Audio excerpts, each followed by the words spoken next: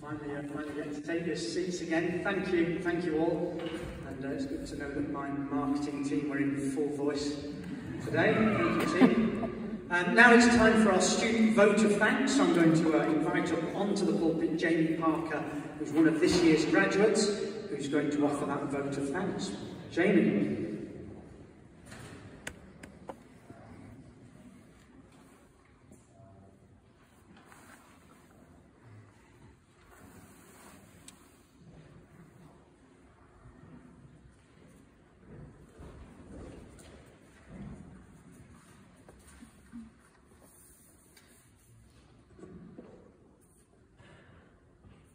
Good afternoon, everyone.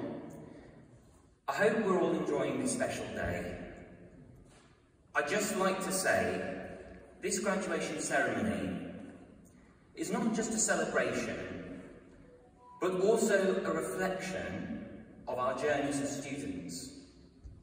From induction day, when everything was new and exciting, to the final deadline of the last assignment, when, as I'm sure most of us can relate, we were a little more experienced and sure of what we could achieve. Upon that reflection, I had to ask, what and who am I thankful for?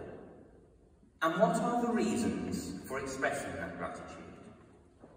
I hope what I'm about to say reflects the value we share for what these people have given us and continue to give us. Firstly, to our lecturers. Thank you for the years in which you have given invaluable help, guidance and support both academically and emotionally. If ever we were at a tricky spot with understanding the coursework or in our personal lives, you were there for us and kept the schedule on track. Your enthusiasm and encouragement really helped us to keep going and reach our potential. Being a smaller college meant that you got to know us well individually, something we really appreciated. To the entire Warwickshire College group staff, your daily responsibilities to ensure the college was open and accessible to every student, staff member and visitor was greatly appreciated. To the student residential team, who made sure students like myself, nervous about living and studying away from home for the first time, could settle in comfortably, take part in social activities and events to give us a break away from the long nights and make new friends. Thank you to the duty wardens who dealt with any problems and upheld the college's policy on British values and moral standards.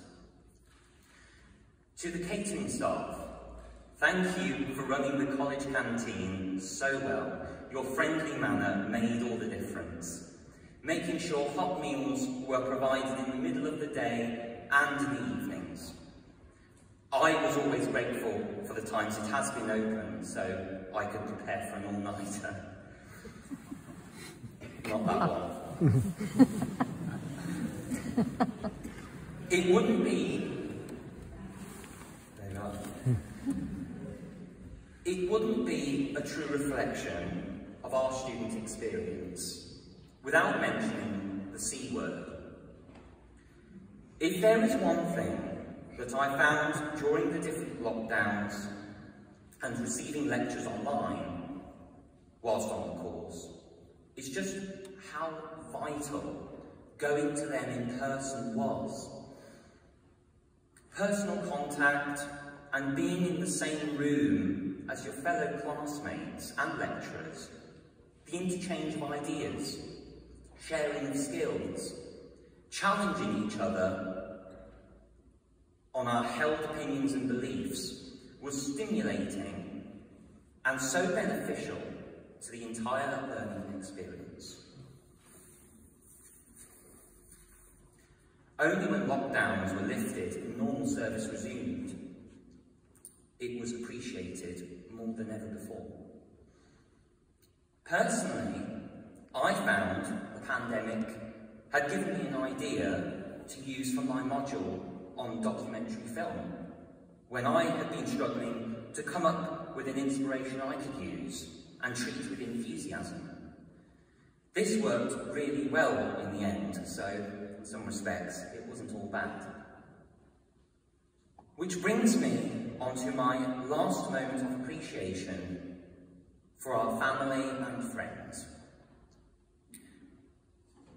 Thank you for sticking by us when we thought we were kidding ourselves, full of self-doubt, and that we were never going to achieve a degree we could be proud of.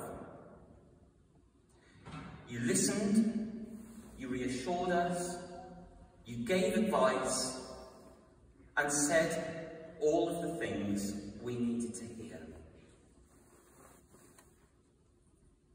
So what have we learned from our degree experience? Degrees are hard. They test your curiosity, your ability to discover things,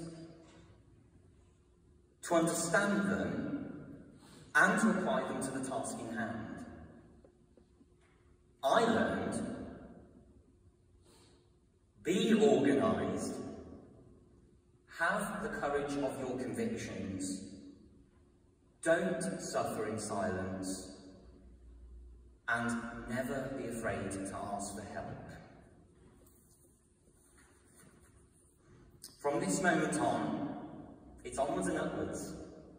If you got the degree you wanted, congratulations, I'm happy for you. If it wasn't what you expected, don't be disheartened. You'll get there in time. The world is opening up, and so should we, to our future possibilities. So let's go out and embrace it. Thank you.